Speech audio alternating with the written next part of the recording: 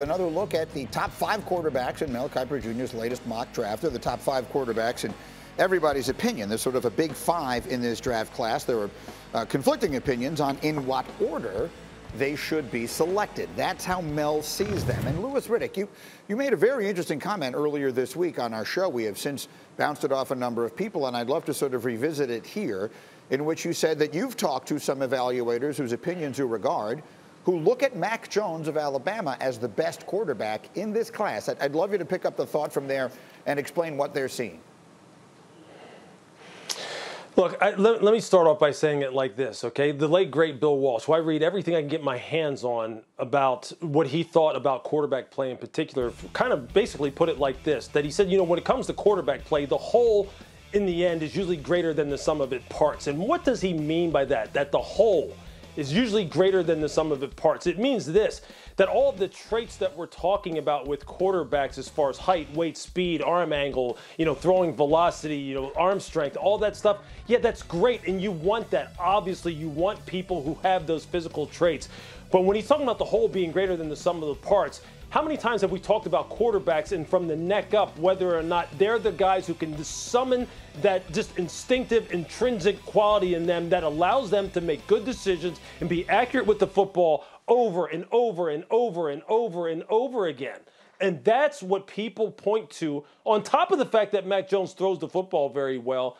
That's what they point to as far as his ability and why he is being considered maybe one of the best quarterbacks in this draft, maybe ultimately, depending upon where he goes, ending up being the best quarterback in this draft. It's not to say that he's going to, because we know how much situations determine player success and failure. And the guys in which he is competing against at quarterback in this draft class, there's some spectacular individuals. Quite honestly, I think Trey Lance has the highest upside of everyone in this draft, depending upon where he goes. But I can see why people say, because of the innate qualities and the mental qualities that Mac Jones possesses, and the kinds of things that he is able to make up for with his mind that he doesn't have in terms of physical skill, lead people to believe that at the NFL level, which where at some point in time, the drop-back game is going to be what you're going to have to master, he may be the very best one and ultimately may wind up being the very best one. And I think that's where Kyle Shanahan and the San Francisco 49ers are going down that path and saying, is he that guy?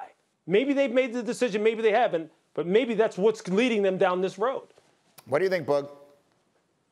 Well, Greeny, I can definitely see why people say that, because at the end of the day, regardless of what you do from an athletic standpoint, the name of the game playing the quarterback position is really simple. Can you be a great decision maker, and can you be accurate throwing the football? And Mac Jones checks that.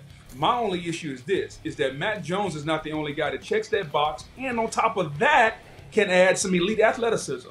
Okay, Justin Fields can check that box. Zach Wilson can check that box.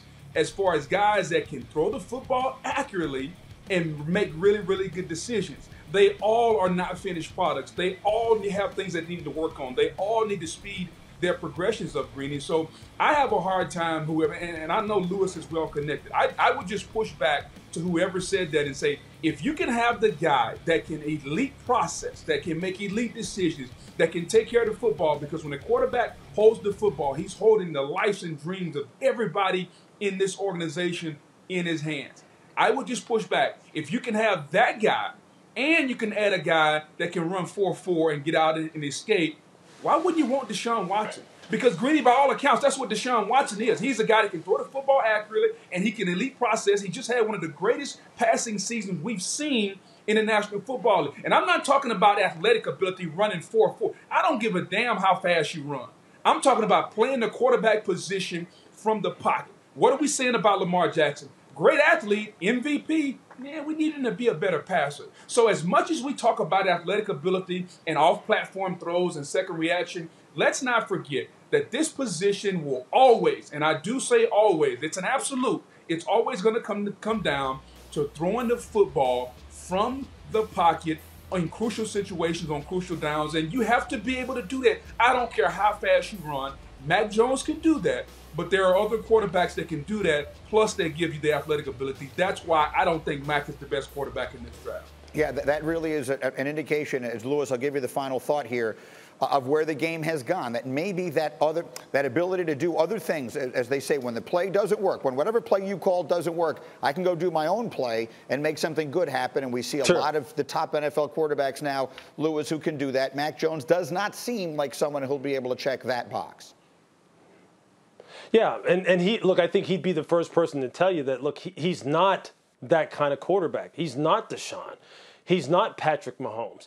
He's not Aaron Rodgers. He's not that kind of guy. And, you know, this is where quarterback evaluation and quarterback preference is so subjective, because it's not, you know, it's not just about that individual's traits and what that individual can do when you're talking about what teams are really trying to do, which is build winners and win Super Bowls. They're not trying to get the best guy who can put up the best stats, who can make the most SportsCenter-like plays and be on SportsCenter top 10 and can put up the most fantasy points. Team builders are charged with trying to build the best football teams. And at quarterback, Booger knows this, I know this, anybody who's played the game knows this, anybody who has sat in the team meeting room knows this. When they talk about quarterback play, they talk about, do not put our team in jeopardy by being careless with the football. And can you, in crucial moments, at 2 minutes at the end of the half, 2 minutes at the end of the game, third down at the end of the game when the game's within 7 points, can you make the right read and make the right call as far as when the game is on the line? Can you do that for me? Not once, not a couple times, but what we're after is, can you do it enough times to where we can win Super Bowls? And quite honestly, the guy who has won the most Super Bowls and the guy who we consider the GOAT is that kind of guy. He's not a great athlete. It's not that. It's about what you can do, and what you can do from a mental standpoint. And you know what? Justin can do it. Trey Lance can do it. Zach Wilson can do it. Maybe, you know, Trevor Lawrence is the guy who ultimately does it. That's what's so cool about this. It's subjective. Everybody has a different viewpoint on this. And so that's what makes this so fascinating. That's why people are so passionate and heated about it. And we're going to see what happens. That's why the NFL stays winning, doesn't it? Thank you for watching ESPN on YouTube. For live streaming sports and premium content, subscribe to ESPN+.